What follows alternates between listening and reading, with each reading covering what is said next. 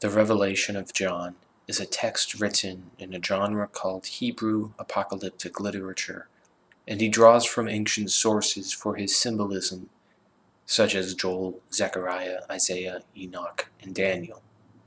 The author wrote the book on an island called Patmos, which lies in the Aegean Sea. During John's time, it was a prison island used by the Romans, and he was exiled there. This would have taken place just before 100 AD. As with all the Jewish apocalyptic literature, it is entrenched in psychedelic references and astrotheology.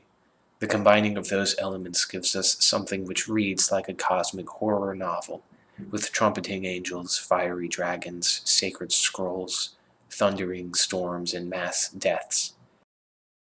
He wrote down Revelation in a cave, now known as the Cave of the Apocalypse.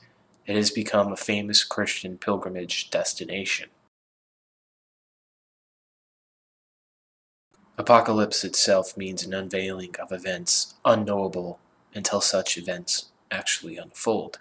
It is a revelation, hence the name of the book itself.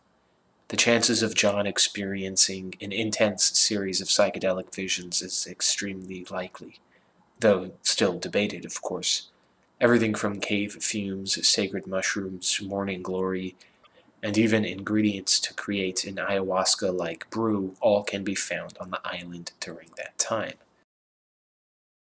I turned around to see the voice that was speaking to me, and when I turned I saw 7 golden lampstands, and among the lampstands was someone like a son of man, dressed in a robe reaching down to his feet, and with a golden sash around his chest. The hair on his head was white as snow, and his eyes were like blazing fire. His feet were like bronze glowing in a furnace, and his voice was like the sound of rushing waters. In his right hand he held 7 stars, and coming out of his mouth was a sharp, double-edged sword. His face was like the sun shining in all its brilliance.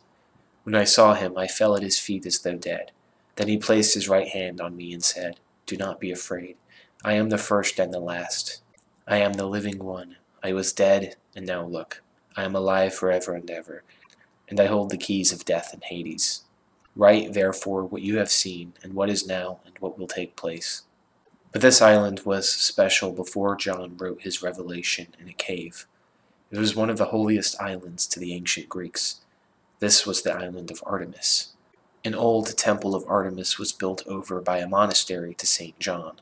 An inscription was preserved that reads, "The most august island of the daughter of Leto." Leto was Artemis's mother, along with her twin Apollo. There seems to be a long history of goddess worship here, and use of special herbs, and perhaps cave fumes as well, made this island particularly suited for religious experiences. It was no different for John.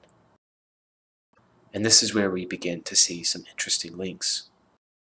In Revelation chapter 8, verses 10 to 13, the 3rd angel sounded his trumpet, and a great star, blazing like a torch, fell from the sky on 1/3 of the rivers and on the springs of water. The name of the star is Wormwood. 1/3 of the waters turned bitter, and many people died from the waters that had become bitter. Wormwood is part of a very special family of plants called none other than Artemisia. Wormwood is scientifically known as Artemisia absinthium, named of course after the goddess Artemis, who rules over many things such as the hunt, the moon, childbirth, vegetation, and herbs. Wormwood appears in the Bible several times and was a staple in the ancient world for medicinal purposes. It is one of the most powerful medicinal plants in the world and is capable of even giving hallucinogenic and psychoactive experiences, thought to be because of a compound called thujone. Today, Wormwood is most famous for the drink called the Green Fairy, or absinthe, though it has been banned in some places of the world. Prolonged use of wormwood can lead to nervous system damage. Short-term use, however, can do what its name suggests, and is the source of its mythological folk and medicinal properties, to purge worms and parasites from the body. In chapter 10, John is ordered to eat a scroll. So I went to the angel and asked him to give me the little scroll. He said to me, "Take it and eat it, and it will turn your stomach sour, but in your mouth it will be as sweet as honey." I took the little scroll from the angel's hand and ate it. It tasted as sweet as honey in my mouth, but when I had eaten it, my stomach turned sour. Then I was told, "You must prophesy again about many peoples, nations, languages, and kings." So here we can clearly see how the scrolls were the source of the visions and prophecy from which John was inspired by. Obviously, pinpointing the exact entheogen or herb from that is always going to be speculative. Any substance can be sweetened with honey and then feel bitter in the stomach, as most strong psychoactive substances give the most potent experiences through the gut, through ingestion. Wormwood is certainly a contender and was known throughout the ancient world, but so were mushrooms, morning glory, and other psychoactive resins and herbs. In a previous video, I explained a theory that apocalyptic dreams and visions could be a sign of parasitic infection due to the motifs of large dragons and serpents, along with the devouring insects and other plague themes, followed by declining health of the dreamer. Revelation is no different. The four horsemen bring with them famine, pestilence, war, and death. Those things start on the microbial. Decomposition, sickness, and people turning on each other is often the result of various infections and mind-altering parasites. Then, of course, the primary antagonist of Revelation appears, a red dragon, called the Old Serpent and the Devil, Satan. The etymology of worm, dragon, and revelation are very similar. Dragon, used in the Revelation, is drakon, meaning a large serpent. This comes from durkomai, I see clearly, to watch, and dirk, the Proto-Indo-European word, to see. Dragons, snakes, sea serpents, werewolves, drakes, worms, leviathans. All these have related or similar meanings and etymologies, and it is often blended with worms. Worm and worm being the most obvious connection. But the idea of durkomai may have connotations related to revelations, to see things unveiled. I do not think there is many apocalyptic stories from around the world that do not feature serpents or dragon in some significant way.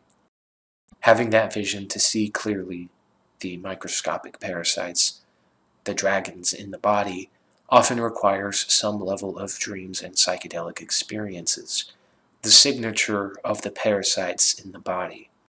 The body interprets what is happening to itself in cataclysmic symbols.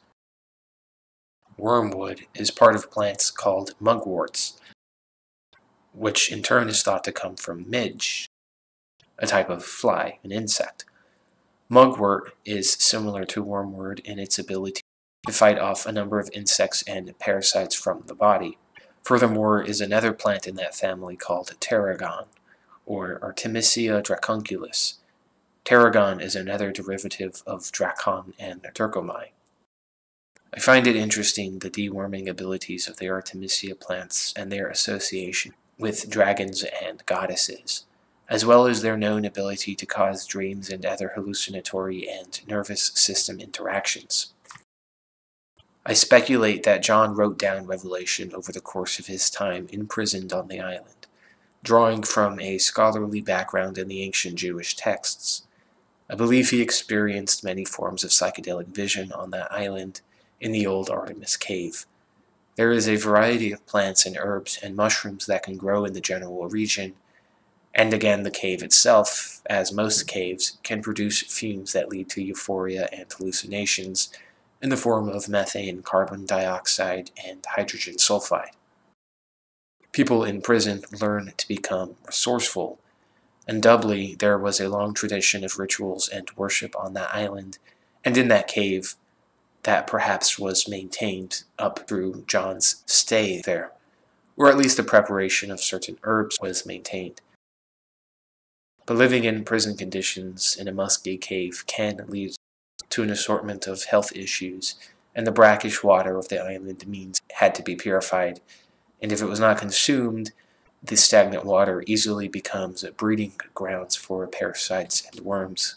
John could have gone through a series of delirious experiences, worsening health, and consuming powerful herbs to remedy that, and all the while writing down what he was seeing in relation to the astrotheology of the apocalyptic style of Jewish writing, and incorporating all his visionary symbolism, universal motifs of sickness, parasites, and psychedelic experiences and vivid dreams.